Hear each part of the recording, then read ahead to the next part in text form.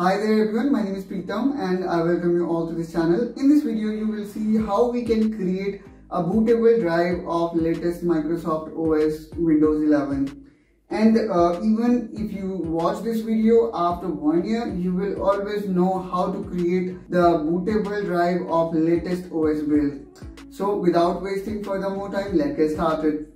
So before I switch on to my PC, I will connect this USB drive to my system, because this process I may not able to show you after I switch my screen on. I'm just connecting it to my USB, and believe me guys, this process is pretty simple. So let's get started. And now we are inside our system, and now I will open Google Chrome browser. You can use Microsoft Edge as well. It totally depends on which browser you prefer. Now here I will type Windows 11 ISO download, or maybe Windows 11 download.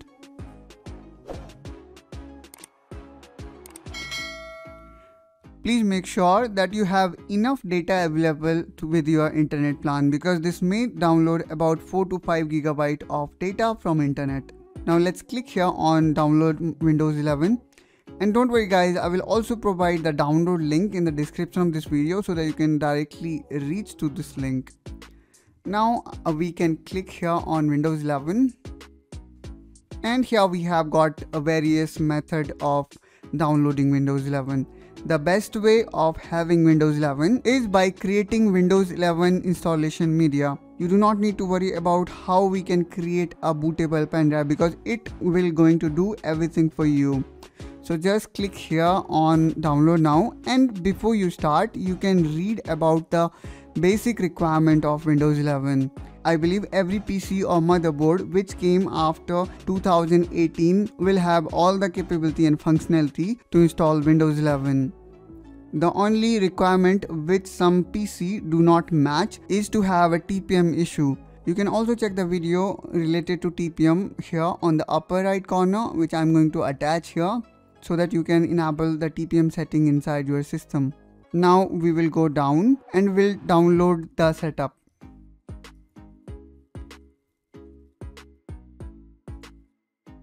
After that we will click on open, and now run it. Now here we can see Windows installation setup has started. Accept the terms and condition.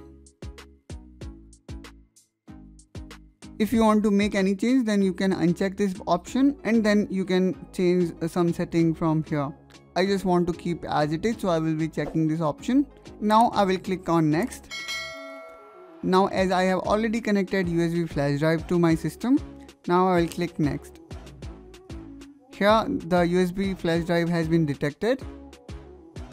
Now before I flash my USB drive, please make sure to have all the backup of your USB drive to a safe location, because the next step will going to format the entire drive. After having backup of my USB flash drive, now I will be clicking on next. Now here we can see the setup has started downloading Windows 11 from internet. So based on your internet connection, it may take some time to download it. Actually, you do not need to worry about. You can go outside or do whatever you want to, because it will take some time and the entire process is automatic, so you do not need to do anything. Just go outside, make chill, and come back after some time. A few moments later. Okay, now we can see the message from Windows 11 setup that our USB flash drive is ready. Now I will click on finish. Okay, now our flash drive is ready to install Windows 11 to my brand new system. So now I will be just unplugging this and will connect it to my brand new system. Okay. Now I will connect this pen drive to this PC, and it is quite easy actually. You just need to insert it. And now I will turn on this system and will press delete button, so that I can boot into my BIOS. From here I need to do few settings especially applicable for Windows 11. Is first of all we need to turn on our TPM. By default it may be turned off, so you can turn on that particular setting. Make sure that your system is running in UEFI mode, not legacy. In order to enable TPM setting specifically in this particular motherboard, which is Gigabyte 390 UD, you require to go to setting, and here in miscellaneous go inside, and you can see this option which is Intel Platform Trust Technology. Click on it and enable it. Now press F10 and click yes.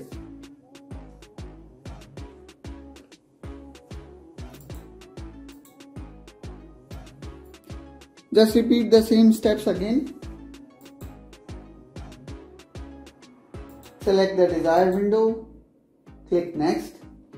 Now this time we will wait and we'll see if that error will come or not.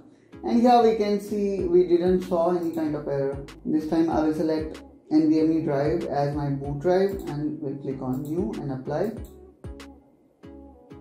Now I will install my OS. Now the installation of Windows has begun. Now we need to restart our system. While restarting the system, plug out your pen drive because still your pen drive is your boot priority 1. So after the system got restarted, I can plug this pen drive again. Now here we can see our installation setup has started. Now here we can see we have to choose the correct country. I'm going to choose India as my country. So you may choose Europe. Select the correct keyboard for you. So I'm going to choose English India. Now I would not like to add any additional keyboard. Right now I have to install some drivers so that my Wi-Fi could work. So I can click on I don't have internet. If you have, you can simply sign in with your ID and enjoy. So currently I will be continuing it with a limited setup. Now here I can enter my name. Here you can give it a password if you want to, but in this case, would you like to have password or not? Leave it or have it? Let's leave it.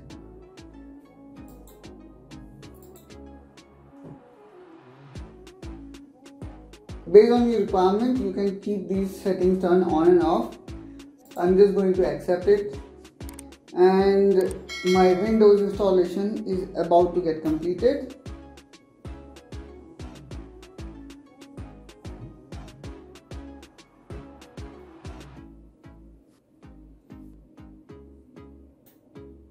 A few moments later. Okay, now you can see we have successfully installed our Windows 11 to this PC. So that's all guys from my side in this video. I hope you enjoyed it. If yes, then don't forget to like and subscribe to this channel for such content. And I will see you soon in my next video. Till then, bye bye.